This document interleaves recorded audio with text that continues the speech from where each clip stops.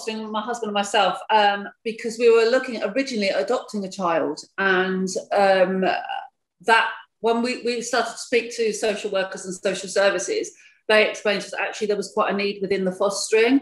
So it was about helping more children, giving more impact into a lot of children's lives. So that's why we chose to foster. There's so many things to fostering that you can, I could say I could probably be here all day. But I think it's offering children something that they have never had before, seen before, done before. I think that's such a rewarding element of fostering. There's so many memories, so many things that really hit in your heart, and and sharing beach days out, sharing. I mean, even I had a child that had never been to the park before and shared a playtime with other members of her class. That in itself is just the most amazing thing.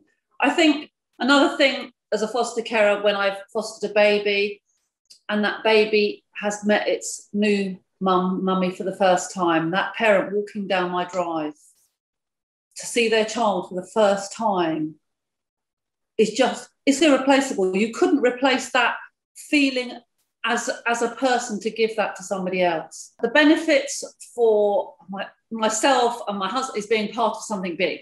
I've met some of my very, very special friends via fostering that I hold very close to myself.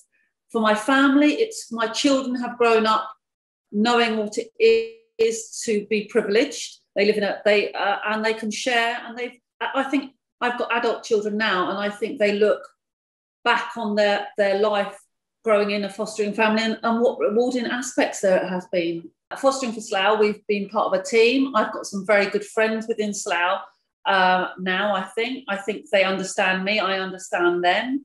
There's some fantastic training that goes on in Slough. So if you're struggling with a particular situation, I think quite often or not, they'll put training on to help you go through that. I feel the staff are absolutely lovely. And I think that I've been helped along the way on a very personal note over the years by some lovely, lovely social workers and the team at Slough.